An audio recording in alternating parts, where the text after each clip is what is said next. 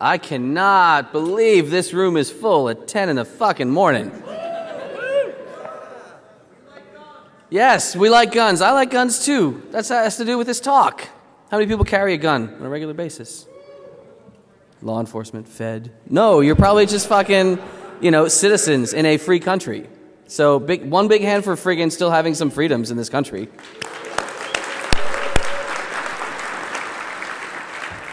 So really fast, Dallas went through it, and, you guys, a lot of you bump into me, and I love seeing you every single year. Who am I? I drink stuff, I sing really loud, I go to a lot of cons. If you've seen me at others, please, just come over and say, hey, you didn't do that talk that time. Do this talk over here. That was fun. Come to our place.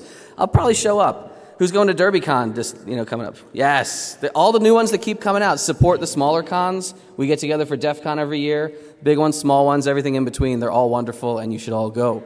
I also like guns. I like really big guns.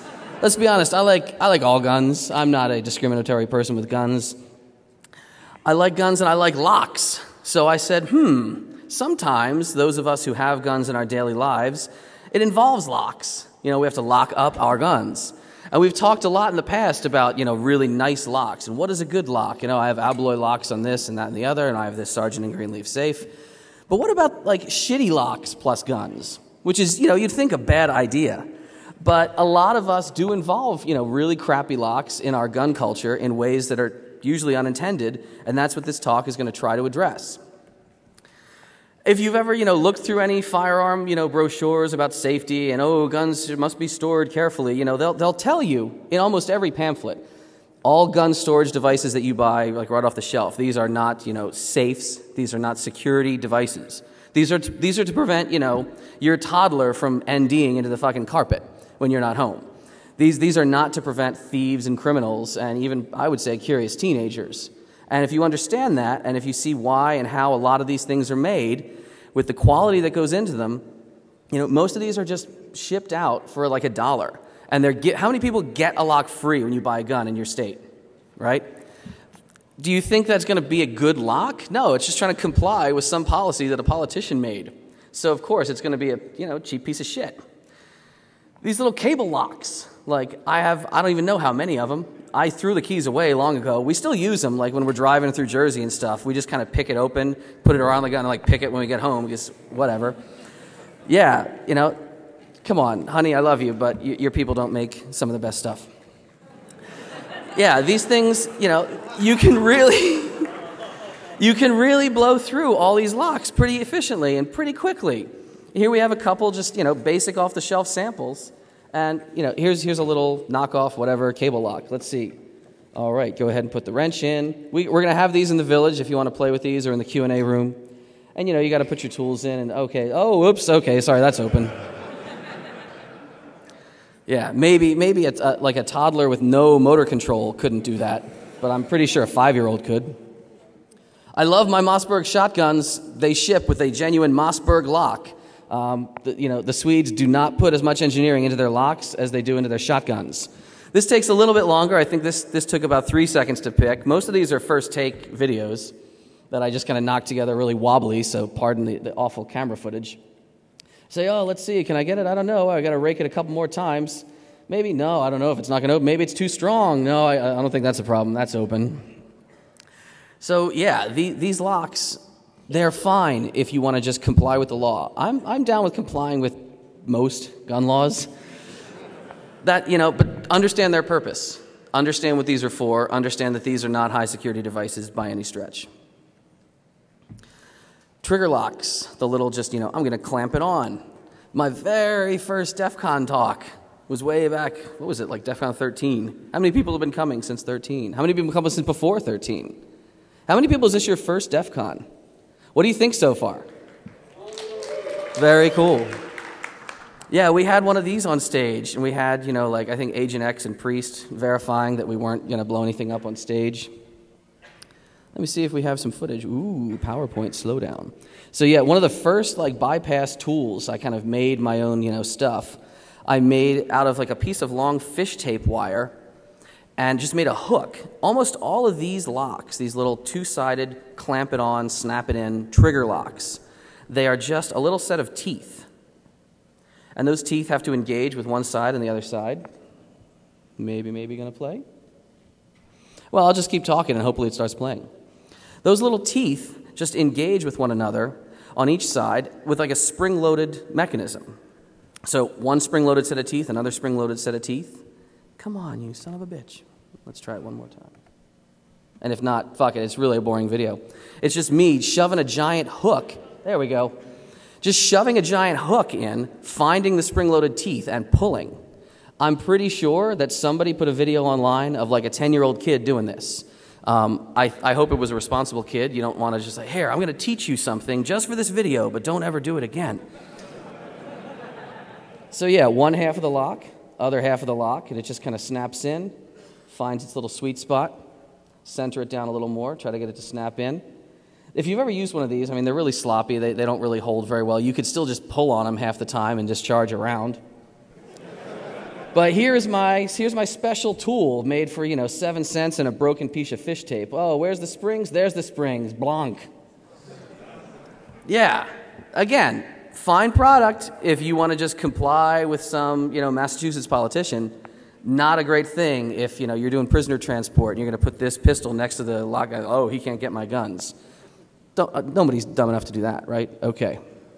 I don't know. There could be like TSA in the audience. Those are pretty dumb law enforcement folk.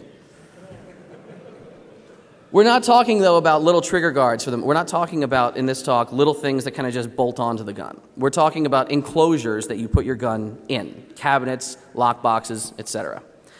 Some cabinets are pretty crappy. If you look really closely, I mean, how many people have been in the lockpick village or any of our lockpick trainings? What kind of lock is this? Wafer lock. Is a wafer lock a very good lock? No, it is not. It's a filing cabinet lock. So yeah, some things, they're just awful. Some things are nice. This is a proper gun safe. This is, a big wheel, dial it in. Some of them use electronic keypads, but either or, however fancy you get them, you can look and see if you have a nice lock. Anybody tell me what this little S&G logo, who is that? Sergeant and Greenleaf. Whether you have a big dial lock, oftentimes you're going to see that name, the S&G logo around. That's a nice safe. That is also not really the topic of this talk. We're not talking about good big gun safes. I'm talking about the ones that you just spot in, sporting goods stores. Things that you're like, oh, I've got a daily carry. I come home at the end of the day, take my gun off, go over to the bookshelf, boop, boop, boop, open something up, drop it in. Those kind of lock boxes are what we are going to focus on right now. And they are a whole lot of fun. This is not one of those, by the way. This is a Sentry safe. This is a fire safe. Does anybody have any idea whether or not this is a very robust mechanism? No, it is not. Yes, somebody said screwdriver, someone else said jiggler. I have seen people use these to lock up their daily carry gun at the end of the day. I don't know why. I wouldn't recommend it. A lot of these products that I saw in this one aisle, because I was just walking through Cabela's one day, they were so, I bought a bunch of stuff, and we're going to play with a bunch of stuff. Some of these were so bad, I just didn't, take them. I was like, all right, I can make some fucking footage of that right here. The Secure It. Oh, okay. Let's see what kind of lock is this? Wafer lock. Yeah, that was open pretty easily right there. I'm like, no, I don't need any help. I don't think I'm going to buy this one. Thank you. But let's talk about some really nicer. Let's talk about some mid-range. You're not going to just buy it in a crappy Kmart kind of safes. I really want to give a big hand to the guy who runs Center of Mass. He actually saw a lecture of mine, and he said, oh, man, I saw that tubular lock thing, and it really freaked me out because some of my products use that. Can you evaluate some? And I was like, well, I guess I could. Do you want to talk to the manufacturer? He's like, yeah. So I talked to the manufacturer.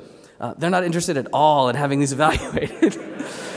So you can't have them for free, from them, but I'll send them to you at cost. So he was a really awesome guy. I don't like to, shill for anybody, but, Center of Mass gave me these for pretty damn cheap. So I love those guys for that. This is one that he gave me. He gave me the Micro Vault. We're going to look at 3 of their most popular products. Micro Vault, it's a nice little device. It's got little, keypads with the fingers. You punch in a code. The idea you can feel where your fingers are, like if it's under a desk, if you're doing the bail bondsman thing, where you're like, I got the gun, man, you didn't see it. Says right in the manual, ooh, guns are bad, guns are dangerous, they can kill people, and this is not a security device. That's pretty true. Because why? In addition to the bio, fingerprinty thing, it's not a fingerprint reader, it's just a finger pad, it also has a lock. Almost all these safes have lock override, mechanical locks. What kind of lock is that? Tubular lock. Is tubular lock really great lock? Not exactly, no. Maybe it's better than a wafer lock, but it's not much better. So here we are, we're saying, all right, here's our tubular lock. Let's see what we can do with this.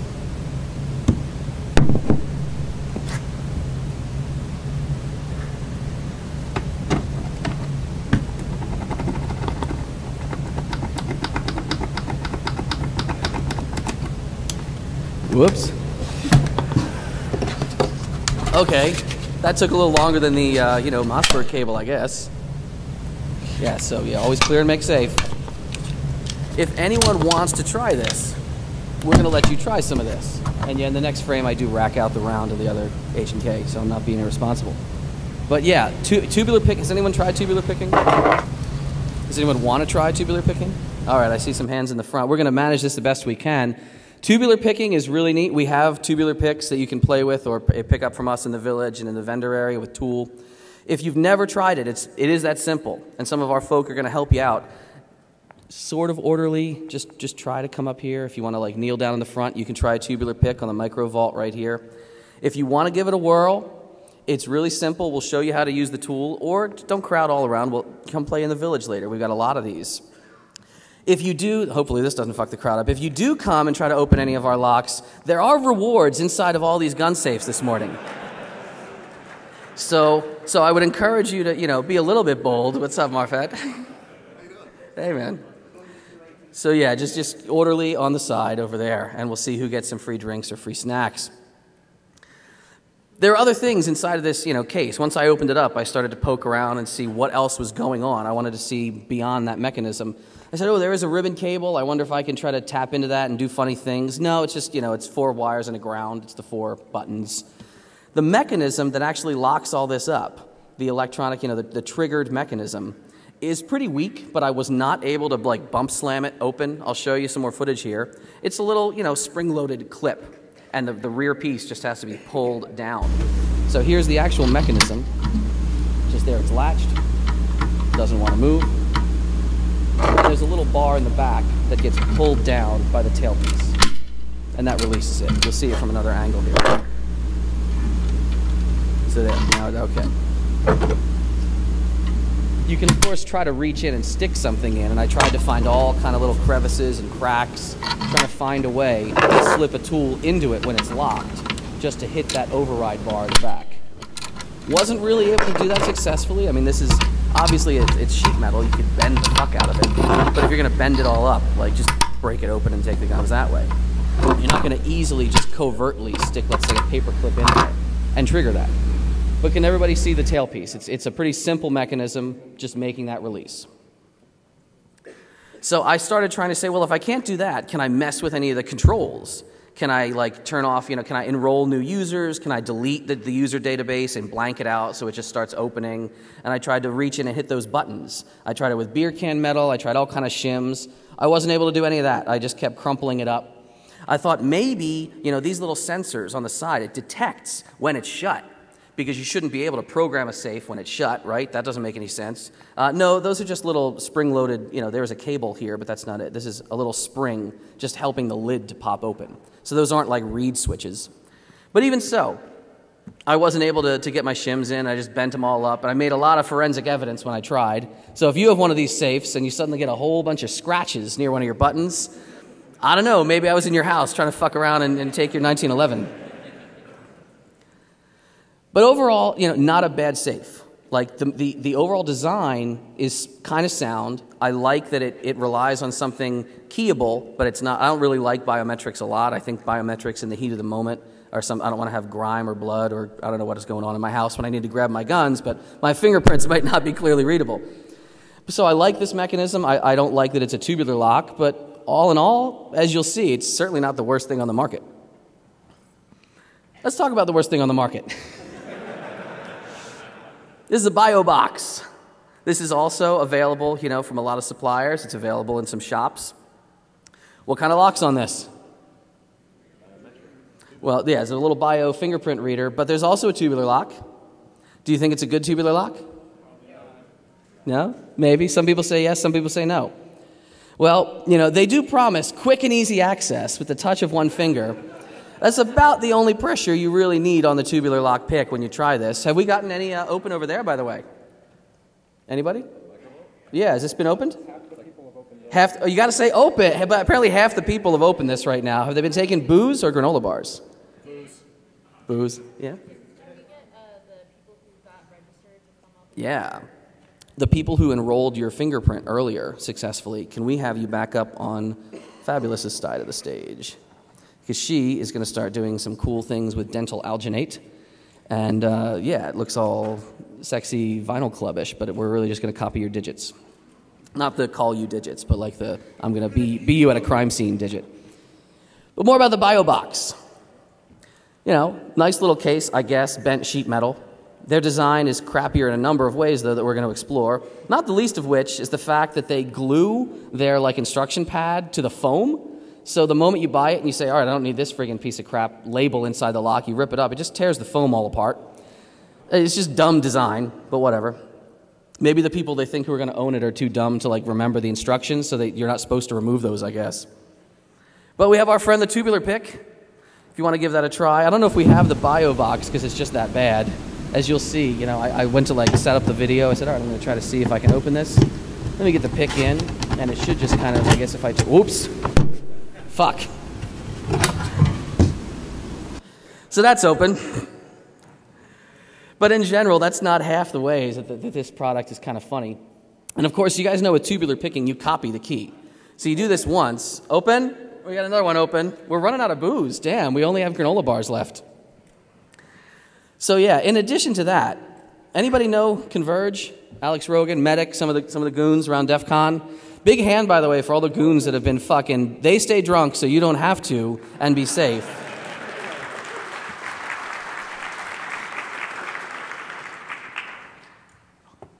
Yeah, so Con and those guys, they were at Alex's house down in Texas around the New Year, and he just gotten a new gun locker. He got in a BioBox.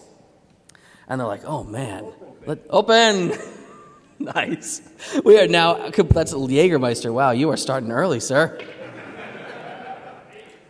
So, they're like, all right, I wonder if we can play with this. Man, I wonder what we could do. So they just started taking, bent pieces of metal. They just started taking, paper clips, lock picks, etc. Because you see the button to it. Did you just see where I use the enroll button? It's right under the lip. Now, there are a lot of holes in the side of this case. I don't know why they're there. All right, my finger has been enrolled. There are holes right along the edges that you could, let's say, stick a lockpick into. Let's see what happens if you do that.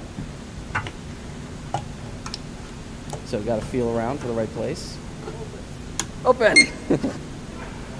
All right. I can enroll a new finger with it shut. Fuck you, boom. All right, so that works. And then the same question that the guys had in Texas. They were like, man, if I can enroll myself, I wonder if I can delete myself. I said, all right, let's try this one with a paper clip because maybe you don't have lockpicks. Maybe you haven't gone to the village. All right, take our super elite hacksaw, open the CD-ROM drawer tool. All right, where is it? Open again down there. Jesus, you're flying through shit. All right, gotta hunt a little more. All right, red light. Red light means everything is empty.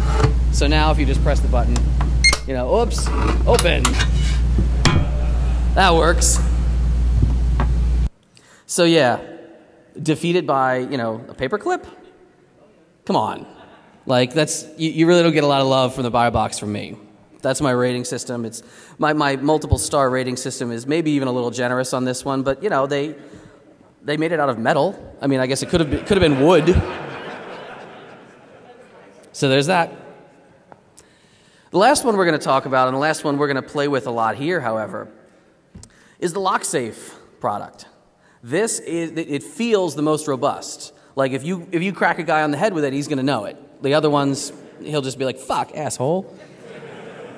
Yeah, this is made of like thick steel. It's like 1/4-inch plate steel. It has a really nice, mechanism in it. It uses a cross lock as the override lock, which, if you flip up the little panel, you'll see not only is the cross key there, but the battery hookup is there. It's a nice design. In case the battery dies, you can switch the battery with it locked.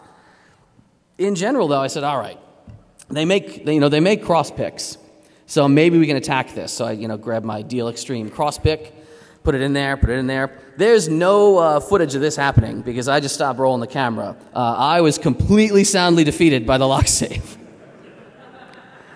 I was not able to open that at all.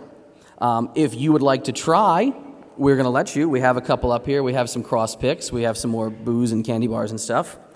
There are, I was surprised because usually cross locks are kind of weak. Usually if they're, in a safe, like let's say a hotel safe, they're not the best device. Usually you could pick this, like this one was picked open.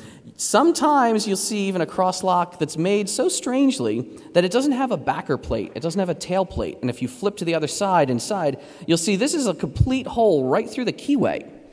Now, we're not going to get into a whole talk about electronic locks, but anytime you have a nice channel where you can stick something straight through to the inside of the safe and start pushing and pulling on wires and all kind of stuff, that's its own talk somewhere else about electronic safe spiking. But yeah, definitely don't do that here. Who else wants to try the picking stuff? You want to come on up again if you want to try using the cross pick. If you've never used a cross pick, we'll try to show you how. But in general, if you can get it open, I'll be really impressed, and I'll give you like 2 whiskey bottles. But since I could not pick the cross lock open, I said, well, is there another way? Well, the only other way to access what's in this safe is what? The fingerprint reader.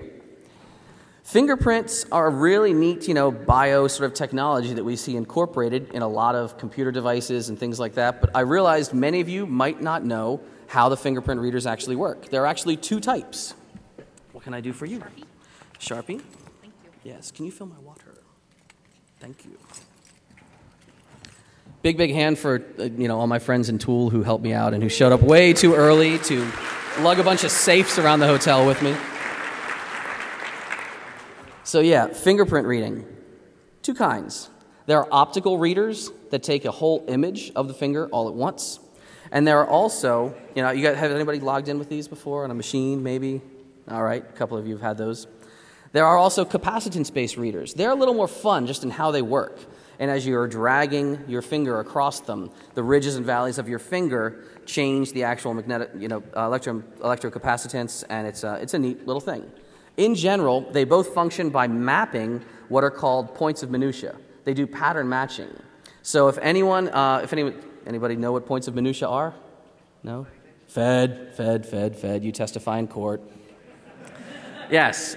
So points of comparison, points of minutia, they are just places on your finger. And, the law enforcement community has been using this for a while, where unique identifiers can be found. So where arches come up, where 2 things bifurcate or come together, where there's a loop that's closed and a dot in the middle. There's all kind of different ways that different fingerprint analyzers will note these in their records. But in general, thank you. In general, all human fingers have plenty of them.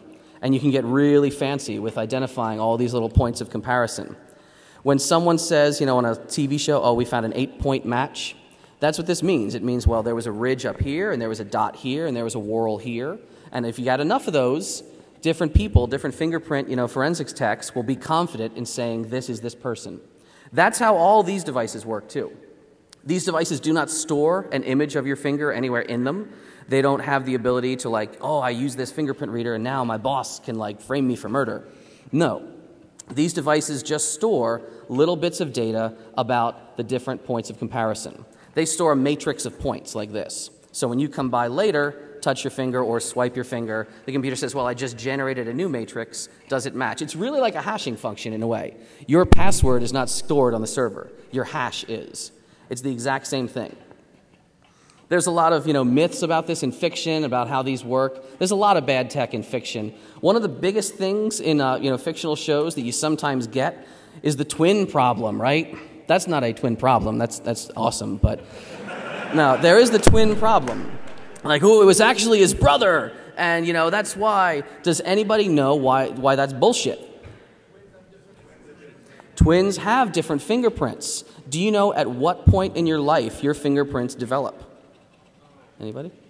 They develop prenatally in the womb, and they are pattern generated just by random eddies and currents in the amniotic fluid as your skin cells are generating. They form then, they are locked into you at that point, so if you cut them off, they should try to regrow mostly the way you had them. But even, you could have septuplets or that friggin' Optimum who pupped out all those friggin' crotch fruits. They'll all be different. They'll all be different, so the twin thing, that's all bullshit. I tried a lot of things to fuck with the fingerprint reader. I have a lot of, people's fingerprints on file that we worked, we did, all right, let's make some firearms ID card. We pulled out all of our old firearm paperwork at the office. We started trying to print copies of our fingerprints, because this is just an optical reader. So we said, all right, maybe we can just fake it out. Let's, here's the left and right, and mirrored and not mirrored. We tried all kinds of ways. Nothing. This safe was having none of it. Yeah, we were not able to get it to read. We were not able, even half the time, to get it to recognize that these were, anything on the reader. So some of these devices you'll sometimes see advertised with life-sensing technology. This has something. So, we said, all right, can we get it to work? It was working with my hand, was not working with anybody's copied fingerprint. I said, all right, we do a lot of weird key copying stuff. If anyone's been in any of our black hat trainings where we do quick keying and such, we have this binary mold compound where you squish it together and you put it in a thing and you can, sandwich a key in it. If you get someone's key for 5 minutes, you can copy. It's a whole, come to our training at Black Hat. It's fucking blast. This year we added safe cracking and shit. Convince your boss, man, you need that skill. But yeah, I said, all right, well, when you're working on this stuff, you can easily make a ridge impression of keys. Maybe you could, do it with a finger.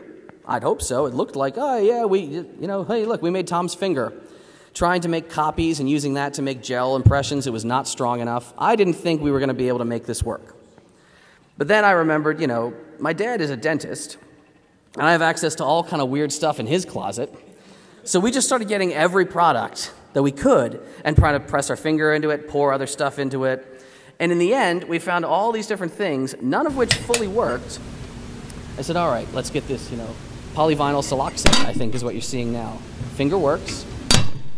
I said, this one feels the most fleshy. It's the most springy, spongy. If anything's going to work, maybe this will be it.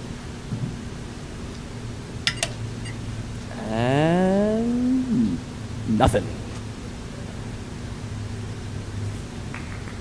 Yes, applaud for the fail. Yeah, we didn't want to read again. We were like, fuck, man. I really wanted to have something to show for it. This is the biggest, safe. I wanted to bring it out to DEFCON and have people fuck around with it. Nope, wasn't going to read. And we were just about to give up when we said, all right, let's look at everything we've made. All of because, this thing that we had made has another negative of all of our fingerprints in it. So every time you keep stacking up, we said, well, we keep having more and more negative molds, technically. Put them all on the table and just get this stuff we found in a hobby shop. It's like this, I don't think it's actually to make rubber stuff. It's supposed to be just a molding compound that's very spongy. I have this little Pokemon widget thing, and I'll put it in here, and I pour the rubber around it. You can, spring it out and then use that to make additional knockoffs or whatever the heck you're doing with, make Jenna Jameson sex vibrator dolls and things. It's the most lifelike, fleshy stuff. I'm pretty sure it's what they use in the Vegas porn industry. Yes, we've conducted extensive research. So it's a binary compound. We said, all right, just pour it in a cup. A little bit of this, a little bit of the other. Mix it up really, really well, which I think we're going to start doing over there.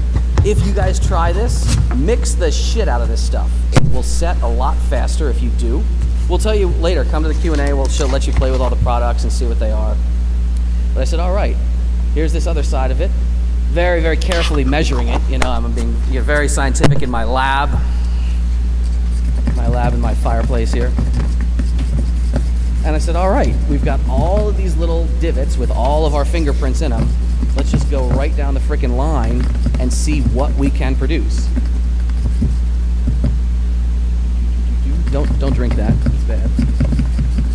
Somebody came by, it was in the office, like, oh man, you doing shots again? We're like, no. No, that is not whiskey, sir. Sorry? Are you saying, did the molds, did they flip? No, we would make one mold, and then we would cast on top of that. So we would have the correct, but we tried actually reversing it a couple of times, even with the just the copied versions. But here we are, we're just, just bloop, bloop, bloop. And it's not nearly as nice or cool as the dental products and the alginates and the silicones, but it does set, it's a mess, it's kind of goopy. I hope we're not fucking up the stage too much. But it does kind of, it sets eventually. It just takes a little while.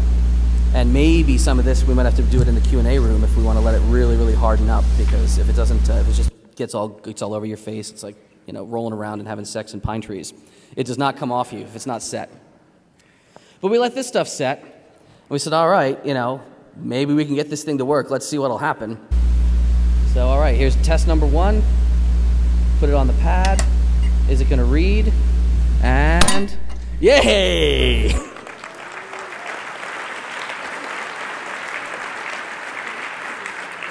And we weren't, someone said, well, what was it seeing like through itself? Could it read your finger on the other side of it? I said, no, I don't think so. It's it's a little bit see-through, it's translucent, but just to be sure, we tried somebody else's. Yeah, that was my other little freaking KO. We said, no, let's keep trying it. Let's mix it up. You try my fingerprint with your finger, and we kept getting pretty good results. My favorite result of all was this thing. This was the last one we had poured out of the end of like a long series of cups. Pouring out of cups. Mr. Balloon Hands. No, so, all right, you got this little thing. It was like a little tiny bit of rubber. And if you look at it, I think I even show you, it was full of air bubbles. It really doesn't cure very solid. And it's so wafer thin, I'm like, man, I don't know if we're going to really get like a ridge pattern out of this. I don't know if this is going to work. I said, all right, well, just try it, man. See what you can get. So we had a couple of these little thin guys. Imagine this just being in your pocket at the right moment. You pull it out. You walk up to the, super secure safe. You just kind of stick it on your hand. So Tom's going to go up to the safe and say, all right, I guess I got it here with my fake spy fingerprint. Well, let's see what happens. Do I get to access the firearms? Yay, I can has firearms.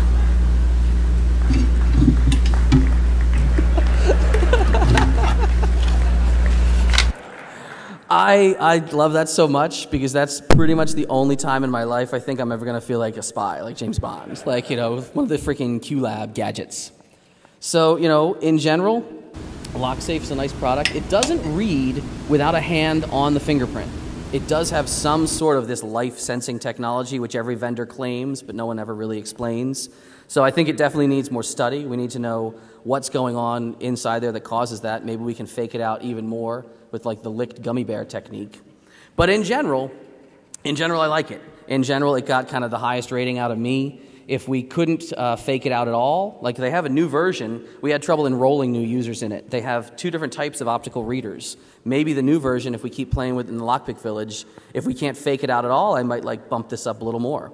But do I think it's a decent product? Kind of, I really like it. In general, if anyone's heard me talk before about guns, I don't think any of these are a substitute at all for the most decent product, which is just, having a nice, comprehensive, secure home and having kids who aren't fucking Nimrods watching MTV all day. Like, teach your goddamn kids, take them to the range, and you'll be safe without any of this.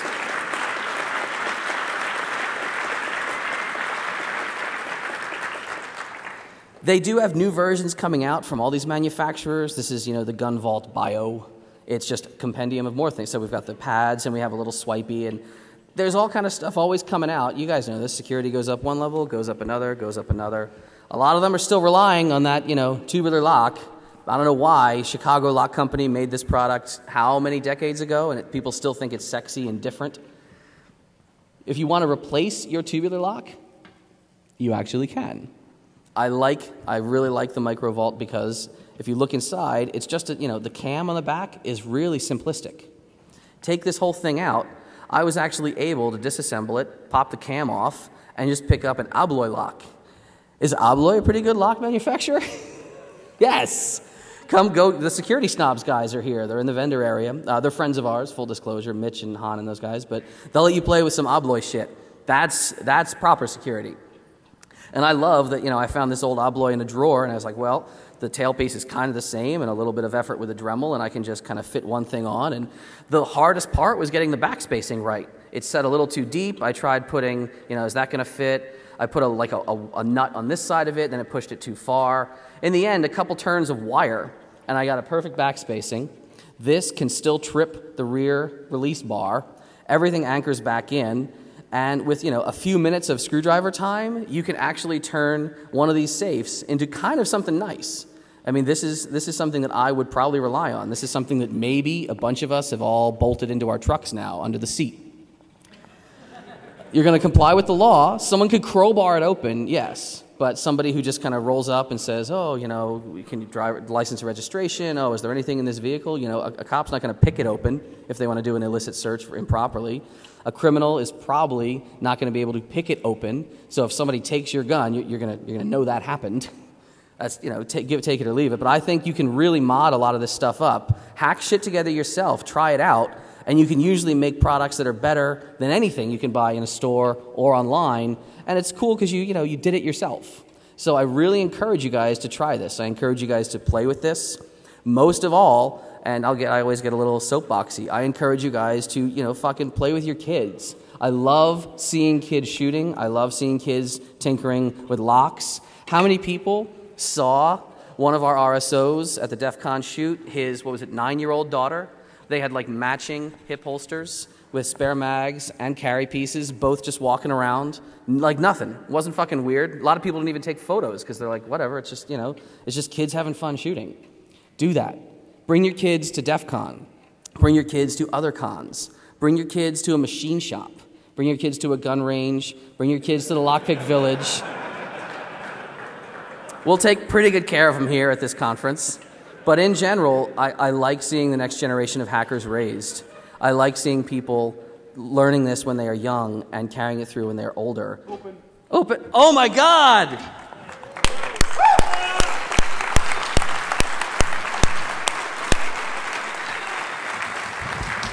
Fucking A. That was fucking perfect, man. That couldn't have worked out better. I'm buying you a big bottle or something. Oh my God. Big hand again. Look at that shit. We didn't even do that ourselves. Damn. Perfect. We can do some questions after this, but in general, after you finish patting that guy on the back, and after we keep thanking all these guys, how they setting? Is it setting up good yet? We're going to do it in the Q&A room. Come find us later and keep control of your little, fingerprint things. If you're a fingerprint person, follow us. We're going to try that later, see if the fingerprint's actually red. But in general, don't be afraid, of course, of firearms. Don't be afraid of shitty products, because if you test them yourself, you can often discover how they fail. You can discover how to make them better. But most of all, just, keep bringing the young ones around. I like seeing it. I don't know if they needed their own special room. I think they should just be walking everywhere. They should be seeing, the freaking CTF, and they should be seeing strippers, and they should be seeing everything else that happens at DEFCON. But in general, keep playing, keep learning. Come by the Lockpick Village, and thank you very, very much.